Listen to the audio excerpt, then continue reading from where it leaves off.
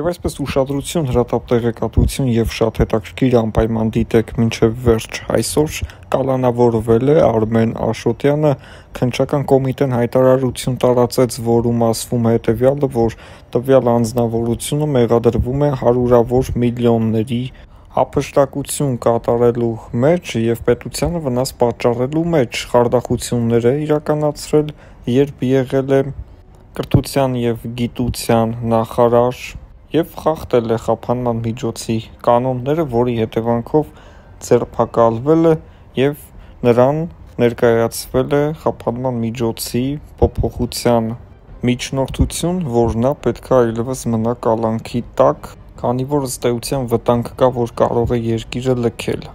Արմեն Աշոտյանի համախոհները պնդում են, որ սա քաղաքական հետապնդում է, բայց մենք այդպես չենք կարծում։ Եթե լիներ քաղաքական հետապնդում, ապա սա կլիներ ավելի վաղ 2018 թվականի հեղափոխությունից անմիջապես հետո առաջին անձը, որը պետք է հայտնվեր կալանքի տակ, դա հանրապետականների այսպիսի նման դեմքերն էին, ովքեր որ կարկառուն ներկայացուցիչներ էին եւ ժողովրդի շրջանակներում վայելում էին ատելություն։ Վերջին շրջանում Արմեն Աշոտյանը ավելի թնդեցրեց ամբողջ համացանցը, նա հայտարարել էր հետևյալը, որ ինքը սպասում է Նիկոլի մահվանը, որպեսզի դիահերձմանը գնա ու տեսնի, թե ինչ կա նրա մեջ։ Եվ Արմեն Աշոտյանը ու նրա համախոհները ու ամբողջ հանրապետականները այնքան ատելություն են տածում ժողովրդի նկատմամբ, ովքեր որ ընտրել են այս իշխանությունը կամ առհասարակ մասնակցություն են ունեցել հեղափոխության գործընթացին, որ նույնիսկ պատրաստ են գնալ մարդասպանությունների, իրանց հին ոճը, սերժիկ սաշիկական ոճը իրենք փորձում են առաջ մղել, հիմա թուլացրել են, բայց երբ կրկին հայտնվեն նույն աթոռներին, իսկ դա երբևիցե տեղի չի ունենալու, իրենք շարունակելու են մարդասպանությունը, թալանը, երկրի կործանումը եւ երկիրը հայտնվել է այս իրավիճակում, որովհետեւ Սերժ Սարգսյան նախագահ ենք ունեցել, Արմեն Աշոտյան կրթության եւ գիտության նախարար ենք ունեցել եւ այսօրվա այս դաժան իրավիճակի պատճառը երկրի այս կործանարար իրավիճակի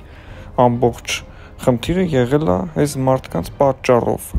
Արմեն Աշոտյանը վերջին շրջանում հայտնի է իր քննադատություններով իշխանության հասցեին, իր պահվածքը բավականին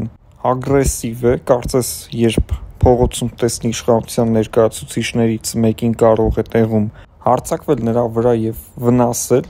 մարմնական վնասվածքներ հասցնել նրան կամ իր համար լավագույն դեպքում սպանել նրան, որովհետեւ նման հայտարարություններով է հանդես գալիս, սպառնալիքներ է տածում եւ ինքը ուղղակի այս ամենը չի պատկերացնում, թե իր վրա ինչպես է ջարդվելու, կոտրվելու։ Այսօր մենք իհարկե դժգոհություններ ունենք այս իշխանություններից, թող գնան, բայց հաստատ այն դեպքում չէ, որ սրանք գան, թող գան այնպիսի մարդիկ, ովքեր որ այսօրվա իրողության հետ ընդհանրապես կապ չունեն, այսինքն ոչ սերժական են, ոչ քոչարյանական են, ոչ նիկոլական են, այսինքն այս կեղտից հեռու մարդիկ, ովքեր որ նախկինում չեն եղել այս կեղտի մեջ, մաքուր գան նստեն պաշտոնի։ Բայց Արմեն Աշոտյանը այնքան թաթախված է կեղտի մեջ, որ ինքը նույնիսկ խոսելու իրավունք չունի, բայց դե ասում են խոսքի ազատությունը խոսում է, բայց շատ բաներ խորհուրդ ենք տալիս չխոսել, որովհետև մարդկանց վիրավորելը եւ սպառնալիքներ հնչեցնելը բավականին հեշտ կարող է ֆռալ իր դեմ եւ հետո ինքը ինչքան էլ փոշմանի եւ նույնը փրկություն չի լինելու։ Եվ այսպես ուշադրություն այս վարկյաններին երասխի ուղղությամբ իրավիճակը կրկին լարված է, Ռուսաստանի Դաշնությունը կտրուկ սխալ է գործել ադրբեջանցիներին թույլ տալով, որ նրանք Լաչինի միջանցքում տեղադրեն իրենց դրոշը, որը համարվում է Հայաստանի Հանրապետության տարածք։ Հայաստանի կողմից իրականացված քայլերի արդյունքում դրոշը միանգամից հեռացվել է այդ տարածքից, բայց մինչև Հայաստան իր քայլերն էր ձեռնարկում, Ռուսաստանը արդեն նպաստել էր դրոշի տեղադրմանը, փակել էր ճանապարհ եւ ադրբեջանցիների անվտանգությունն էր ապահովում, որ նրանք գան, տեղադրեն դրոշը եւ հեռանան, ցույց տալով, որ իրենք եւ ռուսները լավ էլ սերտորեն համագործակցում են ընդդեմ Հայաստանի Հանրապետության, բայց արի ու տես, որ ինչքան էլ համագործակցեք, միևնույնն է Հայաստանը կարողանում է որոշ տեղերում հաղթող դուրս գալ, շատ տեղերում չի կարողանում, բայց դա էլ ժամանակի հարց է, այնքան են թշնամիները շատացել, որ չես կարողանում հասկանալ, թե ում պետքա առաջինը հարված հասցնես։ Երասխի ուղղությամբ Ադրբեջանը անդադ կրակոցներ է ուղղում, Ադրբեջանի իրական նպատակը հիմնականում այն է, որ խափանի հայ-ամերիկյան ներդրման արդյունքները, հիշեցնենք, որ Հայաստան և Միացյալ Նահանգները միասին Հայաստանում կառուցում են տնտեսական մեծ նշանակություն ունեցող ստրատեգիական օբյեկտ, որը մեծ ներդրումներ էր պահանջում, Միացյալ Նահանգները արեց այդ ներդրումները և որը մեծ եկամուտ է բերելու մեր պետությանը, ինչը որ Ադրբեջանը չի ցանկանում։ Մեր տնտեսությունը զարգացնելու համար բավականին քիչ բաներ են պետք, որովհետև երկրի ժողովուրդը քիչ է, բնակչությունը 3 միլիոն էլ չի հասնում, այսինքն հնարավորությունը շատ մեծ է այդ 3 միլիոն հայերին շատ լավ պահելու Հայաստանում եւ Սփյուռքիցը մեծ գումարներ մտնում երկիր եւ եթե չլիներ պատերազմը, մենք այսօր կունենայինք տնտեսական